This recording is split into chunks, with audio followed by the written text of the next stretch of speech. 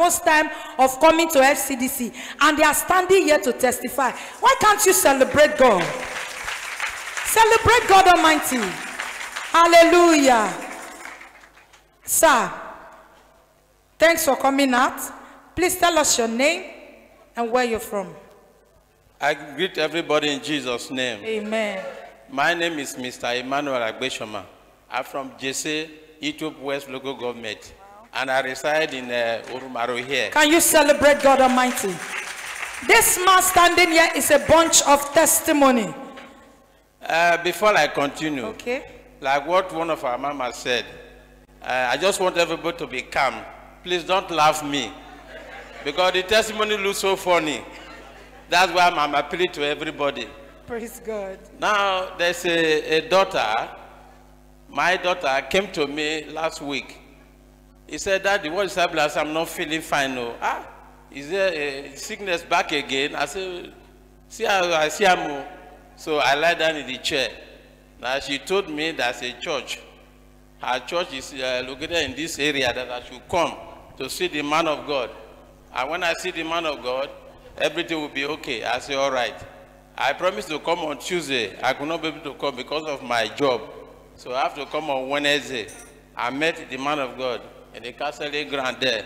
He told me everything, that I should join the prayer section. That's going to put me for 5 days. That I have to obey. I came on Wednesday. I came on Thursday. That's the day of the covenant. The blood. Commanding the blood. Command the blood. So after the commanding of the blood, what he told me, I did everything. And there's something he told me during the counseling. He said, where's my senior son? I said, it's in the village. That the battle is so strong. And they are going to, I'm going to relocate to the village to join my son over there.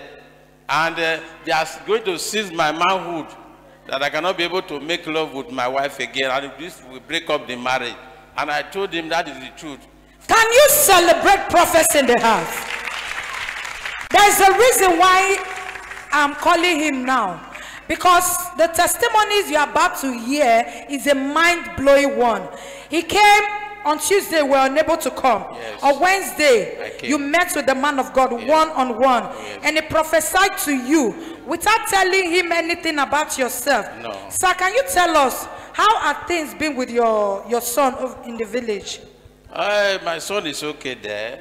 But he's in the village. He's in the village. He resides in the village. Yes. And the man of God told you that he's seen you going to the village. I will back to the village to join my son there. So have you been having this thought, or how have things been with you in the city here?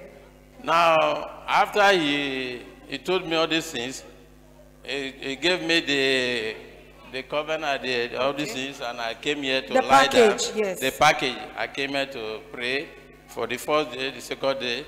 And I could not be able to make love with my wife before. This is almost to scatter the marriage. Praise God. He's overexcited. I want us to listen to the testimony very well, because it's a mind-blowing one. After the prophecy of the man of God, so are you telling us that what the man of God told you is true? It's true. So celebrate the prophecy in the house.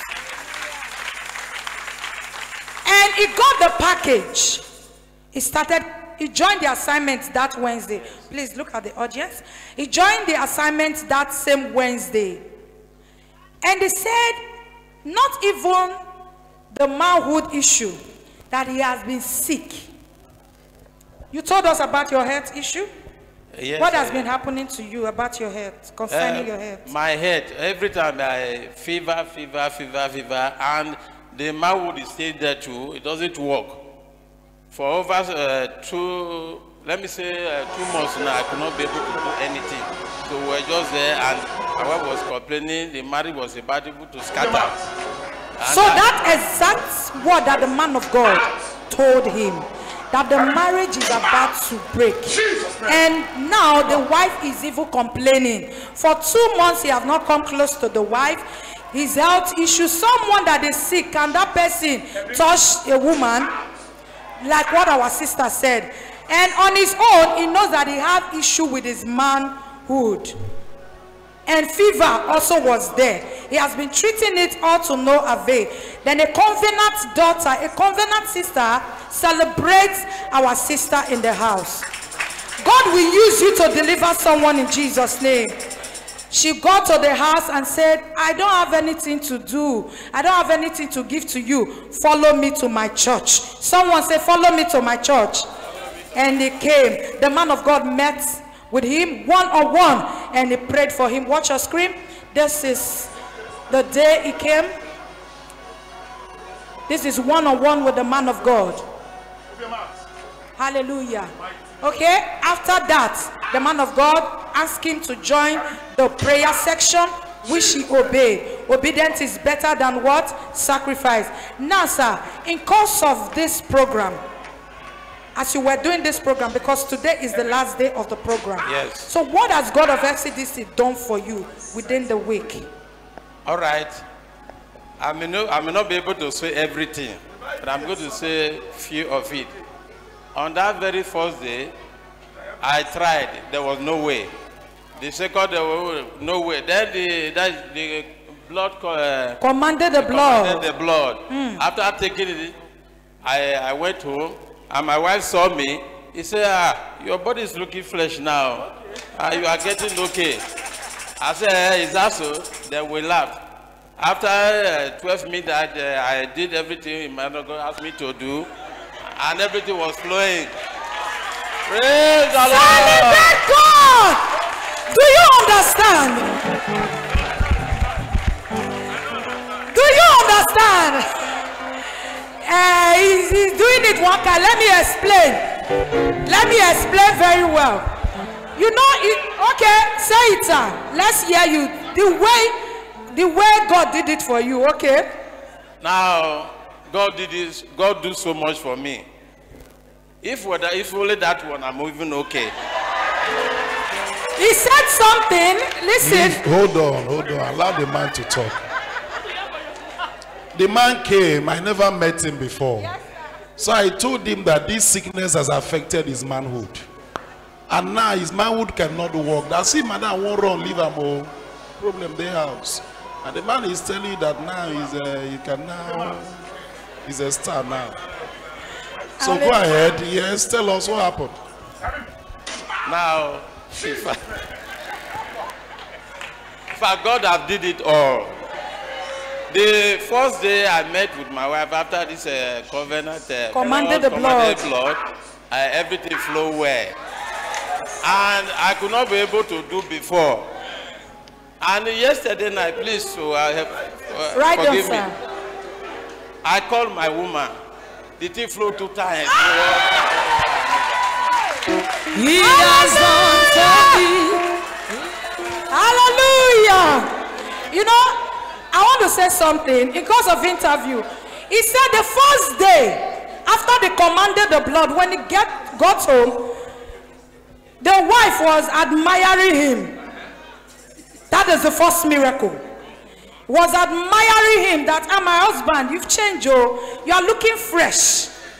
And it was not so before. Can you celebrate God of FCDC? Then he said something again, that after his midnight prayer, 12 a.m. in the morning, he called his wife, say, oh yeah now.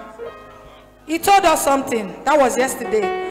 He said, for more than 3 hours, sir, am I correct? Yes. Tell us, sir. Yes. More than 3 hours we were shooting.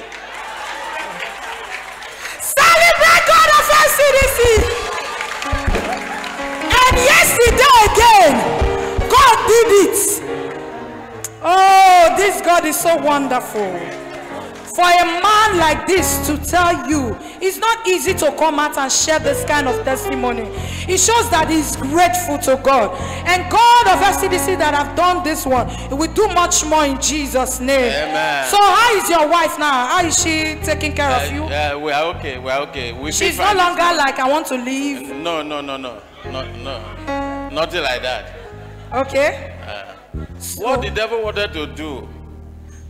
Yesterday when I got home, my phone rang. My senior called me from Sabbath that we have a family meeting in JC. I said, I'm coming, but I cannot come now. I will finish my service first before I will come.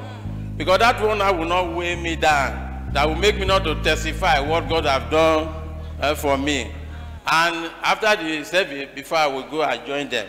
So I wanted to meet up with my God, and so that everything, all the whole package will be packaged on me. Celebrate this God. He's a grateful son. Indeed, he's grateful to God Almighty. That call was a call of distraction, just to distract him. I celebrate you, sir. Celebrate God of FCDC. Celebrate God of FCDC. So what advice do you have for viewers all over the world and people seated here listening to you this morning?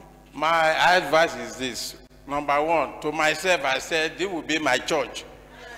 And I will not go to any other church. I have a church here in Warri, but I decided to take this church to be my church. And my advice is that the Bible said, believe your God, believe your prophet, and it shall be established. So I am believing my God and believing the prophet of this ministry. And everybody should also believe that whatsoever you are looking for will be done unto you. Thank you, and God bless. Celebrate him as he goes back to his seat.